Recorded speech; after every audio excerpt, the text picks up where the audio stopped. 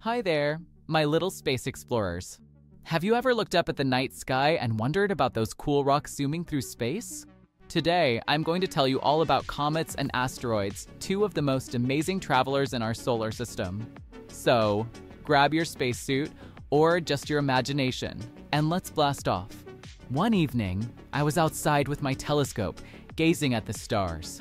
Suddenly, I saw something incredible, a bright streak of light flashing across the sky. What was that? I wondered. It wasn't a star or a plane. Then it hit me, it was a comet. What is a comet? Comets are like giant snowballs flying through space. They're made of ice, dust, and rocks. When a comet gets close to the sun, the heat makes it glow, and it grows a bright, beautiful tail that stretches across the sky. It's like the comet is wearing a glowing scarf. The most famous comet is Halley's Comet. It visits us every 76 years. Imagine if a comet came to say hello every time you celebrated your birthday.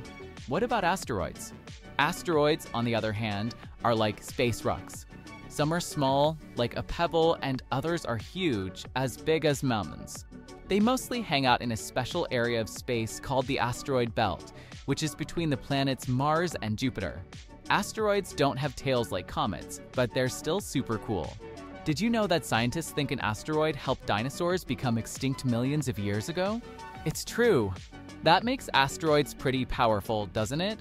How are comets and asteroids different? Here's a simple way to remember. Comets are icy and have tails. Asteroids are rocky and don't have tails.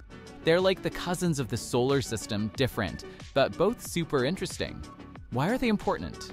Comets and asteroids help scientists learn about the history of our solar system. They've been around for billions of years, so they're like time capsules from space. Isn't that amazing? The next time you look up at the night sky, imagine comets and asteroids zooming around up there. If you could name your own comet or asteroid, what would you call it? Let me know. I'd love to hear your creative ideas.